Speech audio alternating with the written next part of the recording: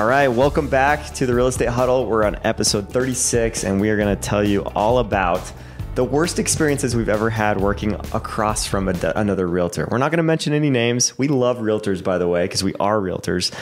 We don't want to dog on realtors in general by any means. Just want to make that clear. We think that what we provide and what other great agents provide is an amazing service, and we truly, believe in that. But man, every now and then you run into a challenge, right? And someone who just has their head on a little crooked, maybe, or just you run into them after having a bad day or something like that. So there's always experiences that are interesting in the real estate business, and maybe you'll find this interesting as we talk through some of the real life experiences that we've had without mentioning any names to not be disrespectful. So I'll kind of open up to you guys. What are some of the things? I think combined experience, like in this room, we've got plus 30 years and more than that. And so there's been a lot of transactions here, probably 850 plus transactions as well. So we've had a lot of experience in this space, and every time you do a deal, usually you're working with another agent alongside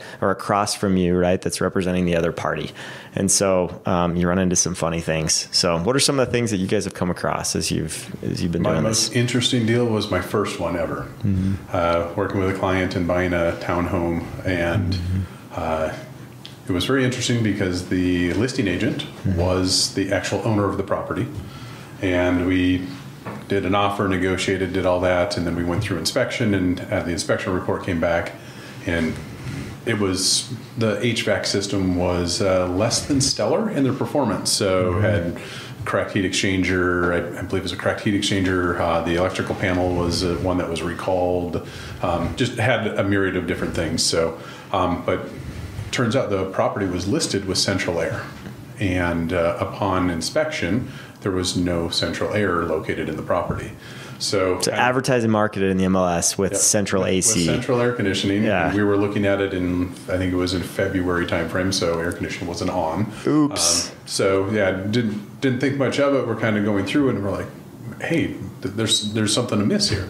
So, and then with the furnace having, CO2 leak, I think it was a cracked heat exchanger, so had other issues with that, and that was a major finding in the inspection report, as well as the electrical panel. So went back to negotiate, and the agent on the other end of the line was a very large, very boisterous person, very intimidating, and is known in the community for some other things as well. And it was very, very comical, very intimidating for me. Because you're such a small guy. Yeah, I'm such a small guy walking into this first transaction going, oh boy, is this how they all go? Is this I was very fearful, and had some good coaching from Landin, and was able to work through it. And turns out we were able to get through and get a new HVAC system, central air installed, and a new electrical panel to get all of this tidied up before closing, and worked out really well. But it was an error on the listing side, and he had no one to blame because he was the owner of the property as well, but he had it as a rental property, so he wasn't very attached to it. So it was just a very interesting setup, and it was very intimidating with the crotchety old man on the other end of the phone is probably the easiest way. So grumpier old men was, kind of real life. But lesson learned, check it twice, right? Make sure when you're listing a property, you got all of your T's crossed and I's dotted, and you know exactly what's in the property. Don't just guess or assume. So we've seen other agents do that a lot, and it usually goes to our benefit when we're representing a buyer, right? When that happens. So as far as listing them wrong, I think the classic in Colorado is to list mountain views, where it's like if you look between these two trees and have perfect in the vision, winter, there's these 2 days of the year, like maybe you'll see it. So on the winter solstice, there's a lot of those with mountain views where agents list that. One of the worst ones I've seen was a house that was listed as 3 beds. And we go into the house, and it's not a big house, not a lot of square footage. And I'm like, all right, there's definitely only 2 beds here. Are they claiming you're going to put a bed in the living room? So I'm kind of confused. We go around the back of the property, and there's a shed. And I'm like, okay, let me show the client the shed. I open up a shed which is completely built wrong, DIW doing it wrong.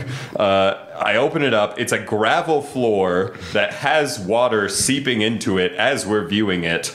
And they've placed an air mattress on top of the gravel, and they've plugged in a space heater. And they are claiming that this is their third bedroom, this gravel shed that's not enclosed from the elements with a bed in it. So that was probably the weirdest, just like listing. So when did your clients move in? Yeah. How soon? Yeah, they loved it right after. Did the waterbed come with purchase? I think if enough water comes in, having the air mattress, you can float once the water comes in, and then you'll be all right. So. Oh my gosh! Wow. I had a similar one early on. It was probably less than my first half dozen deals, and the seller turns out is the owner. And she's affiliated, and then there's that site we look up to learn about the other agent, their volume and average price point. This was her first deal. So I didn't have a whole lot to go on, but in the end, it's actually great for my client who was buying because she said yes to just about anything we asked. Anyway, it's a reason. Try to find someone who's got a few more laps around the track. No doubt. Yeah, I forgot about this, but I actually do have an agent blacklist on my phone, on my notes. And if I have a horrible experience with working with an agent, I will write them down on this blacklist. And I guess if I have to work with them again, I will. But those are people that I just want to avoid if I have competing offers. Yeah, and I'll remember and know it was that person. Right? So I had one that was like, I called her the expeditious due diligence monster. And it was insane. Like the fact checking and the homework, she made everything 20 times harder than it needed to be. Right. And just asked for this and this and this and this and this and this. And it's just not normal things that you would ask for in a real estate transaction. So those are the things that drive me nuts when it's just like so beyond like what is simple. Cause we represent our clients and we want our clients to be safe and protected through the transaction. But at the same time, like we are also there to make a deal and bring two parties together and create a win-win. Right. And some agents just don't see it that way. They see it as like I've got to win and you've got to lose sort of thing. And that's not how real estate deals should be, right? It should be a win-win where both parties are happy and they feel well represented, and so I've had a couple of those that are just interesting situations for sure. I've going on the MLS to find properties to show buyers. I'm sure you guys have come across this, so I can't, name a specific person, but I would think this is a broker issue. When you go through the pictures and it is just dirty and like piles of laundry and the bathroom sink's covered in toothbrushes and toothpaste and toilet paper, and like every picture was like, oh my gosh, this is what it looks like at its best. Where your realtor came in and took these pictures. Yeah. I don't know how anybody would feel comfortable showing anything like that. Yeah. But I just kind of skip those. It's like, ooh. Yeah. Well, and granted, like some agents are actually good agents that just work with very challenging clients at times, right? So sometimes it's on the agent for just being very neglectful, but other times it's like they've told them over and over and the client just doesn't listen. So I like to have a little mercy there too. But I mean, I walked through one house with a client who there was a dead dog in the basement and like on the dog bed. And this house had been like left. Nobody had checked up on it for years. So in my mind, that's like neglectful and super sad, right? Like we saw it and I immediately called and said, hey, like you've got to come over here. It was really a sad clients thing. With you? Yeah, I did. Walking through the house. Yeah. And it looked like, it had just been abandoned completely. So, more of a knock on the owners, I think, than the agent for sure. It was pretty sad. So you see some crazy things in real estate for sure. Yeah. I had an agent who I'll call Max BS. who, when I was dealing with this I agent, love the nickname. firstly, Max's pictures, he managed to get his knee into every picture he took on his iPhone, which was an interesting feature, that every picture of the house had his knees in it or him in the mirror. I thought that was funny. But afterwards, we go, and I immediately notice there's something structural going on with this property. Yeah. And so I call him, and he goes, "Oh, yeah, I totally sent it to all the agents. I must have just forgot to disclose that to you specifically. Let me send that over to you." Yeah. And he sends me an inspection report that's been cropped just to this area that says, like, "Oh, the brick needs cosmetic repair."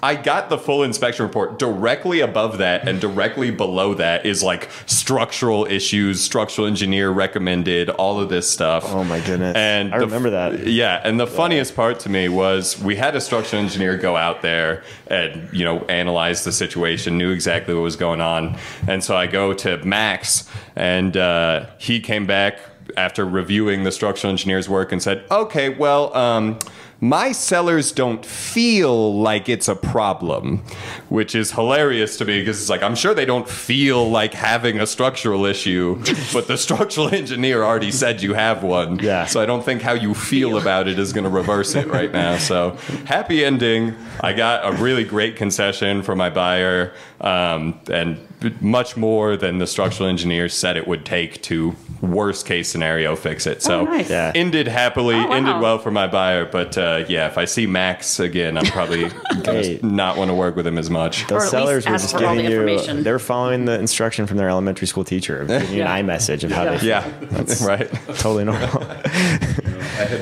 one other story where I had a agent that, you know, prior to any buyers showing that we're going through, we're trying to call the agents and get the information and get the story of the property. And this one didn't return calls, replied with a text message saying, "Hey, just, you know, go and, you know, tell me what you think." So it was a property that was kind of like a wholesale deal. So it was, you know, needed work. It was definitely a rehab thing. So, and said it wouldn't qualify for FHA. And I'm like, okay, well, we'll go take a look. So I go there, and we're walking through, and the kitchen is completely demolished. Like, it's just removed, and it's sitting out in the back porch.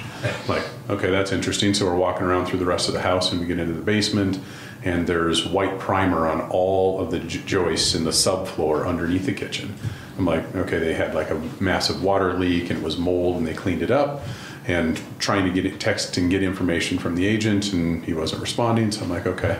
So as there's like 6 different parties looking at this house all at the same time, and people are like, come with their ladders, and they're looking at everything, and it was like a contractor special, right? So I went and talked to the neighbor who just happened to be out on his patio, and his name was Howard, and I chatted with him, and he kind of told me a little bit more of the story, which was kind of interesting. So it turns out the parents that owned the place, they had their son living with them. They moved out to the retirement place. I think they went down to Florida, and their son stayed in the home. Well, their son was kind of a loner and a recluse and kind of hid in the home and kind of wasn't very social with everything. Well, eventually the mail started piling up, and someone called for a welfare check. Turns out he had passed away in the kitchen. So all of the kitchen being ripped out and the floor being painted and all of that was because of the decomposing body that happened in there. And yeah, we decided to pass on writing an offer on that home. Yeah. At Juju, we decided, yeah. So Isn't that supposed to be disclosed? Or? No, so fun fact, psychological items like that are not, you don't have to disclose them in Colorado. So you can do your own due diligence and try to find out, right? With police records or with, you know, research on the internet, stuff like that. But yeah, it doesn't have to be disclosed. I would want to know that. Other states it does, but here it doesn't. Some people that might be like, ooh, you know, they're in like, there's a goat, you know. Totally. Some people would totally want to buy that. You guys watch NCIS? Yeah. Do you know the story I'm talking about? No. Denozo moved into some apartment years and years ago because there was a decomposing body or something like that. No? Keep going. Lay it all out. Fast forward 10 years, and another member of the team moves in with his wife. He knows, doesn't tell her. Of course, she finds out. Man. Great company. Yes. So on that note, this is not funny. So I can't have a bad situation without talking about sometimes agents are just really dishonest. And in my case, the seller was even more dishonest. So dishonest that his previous agent quit, which we found out much later. But through the submitting an offer, a made-up offer, which we never can 100% prove, but later, $45,000 in concessions later, like, why didn't you just sell it to your buddy who was paying you? And it's miserable. They're close friends of mine in this case we were working with. And we just like tightened up and we muscled through it. And in the end, they're happy as a lark, but miserable every step of the way. Yeah. Every time they open their mouth. That's too bad. Well, and we could tell you experience after experience that are great experiences with other agents we've worked with on the other side that are so professional and awesome. But this is our show, so we can say whatever we want. So that's why we're telling you the bad experiences. So hopefully you found it interesting to hear of some of these things that do happen in the real estate industry sometimes. And even more of a reason to get great representation. We're not perfect. We don't claim to be, but we feel like we represent people very well. We're honest, believe in what we do. So give us a call if we can help you and your needs. And thanks for listening today. We'll catch you on the next one.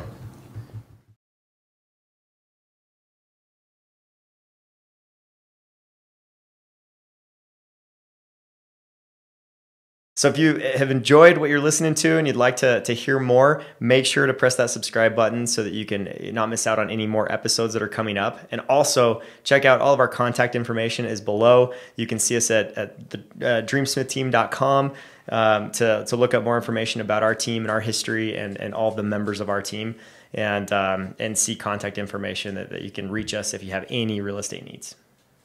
See you next time.